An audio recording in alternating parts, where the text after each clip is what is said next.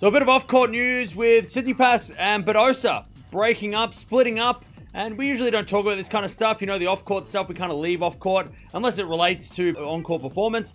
It's a bit sad because it's been such a nice, I guess, side story to the tour for these two. But let's go have a look at on social media what Badosa had to say about the split. This is what Badosa had to put out on social media about an hour ago. After careful consideration and many cherished memories together, Stefanos and I have decided to amicably part ways. We have shared a journey filled with love and learning, and it is as friends with immense mutual respect that we now choose to move forward on our own paths. We are grateful of the support of our friends, family, and all who have been part of our story. As we transition into this new chapter of our lives, we continue to wish each other nothing but the best in all of our endeavors. We kindly ask for privacy during this time, and we thank you for your understanding and respect. So there you have it. So they split up. Again, not something that I'm comfortable talking about, but I know a lot of people who are fans of both Badosa and Tsitsipas. This has been a massive part of their, I guess, the fandom between, you know, Tsitsi-Dosa. It has been a huge thing over the last year, and it's always sad to see this kind of stuff happen, but, you know, it's not the first tennis breakup, I guess. But I'm going to down in the comments below.